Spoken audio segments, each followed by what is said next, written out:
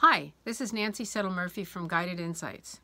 One of the questions I'm asked most often is, how do I balance participation between my introverts and my extroverts?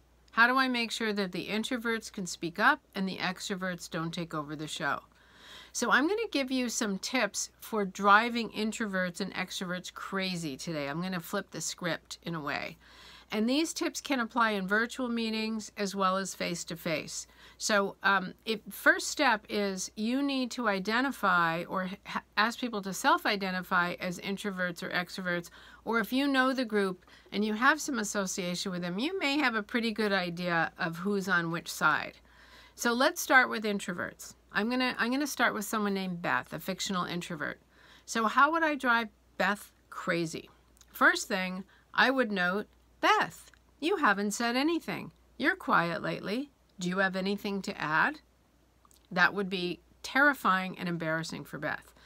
I might assume that because Beth is quiet, that she has nothing to say or that she's bored, when in reality, she needs time to reflect. She needs time to think. Introverts do not like being asked, don't you have anything to add, if they really feel like they can't add any value, whereas extroverts love to add anything even if it may not add value. Asking an introvert to relay her accomplishments, to highlight her achievements, can be really difficult and awkward for an introvert who really doesn't care to have the spotlight shining on her.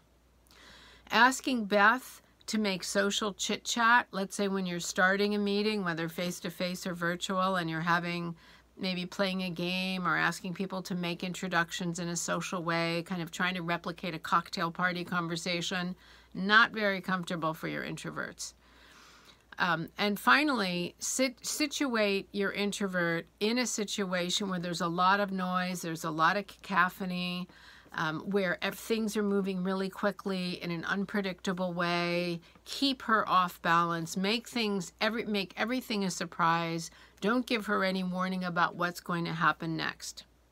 So those are some tips for driving an introvert crazy. Now let's take a look at Ben, who's our extrovert. So to drive Ben crazy, here's some things you can do. Don't call on him.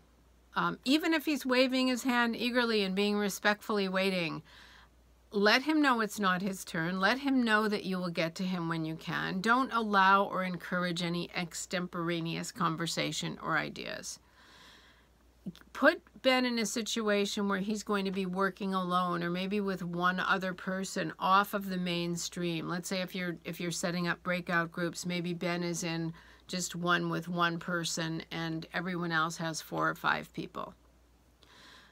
Don't show Ben any affection. Don't show him any attention. Don't give any warm smiles. Please don't engage in any social chit-chat. That would be something Ben would love. So if you want to drive him crazy, stick to the task at hand. Go down your checklist, go through the agenda item. Do not allow any conversations. Make your agenda and your format of every meeting very predictable, very consistent, very, shall we say, tedious. Those are some things that will drive Ben crazy. So next time we'll talk about how do we balance participation? How do we make the conversations inviting for both introverts and extroverts and comfortable and safe to speak? So until next time, Guided Insights signing off.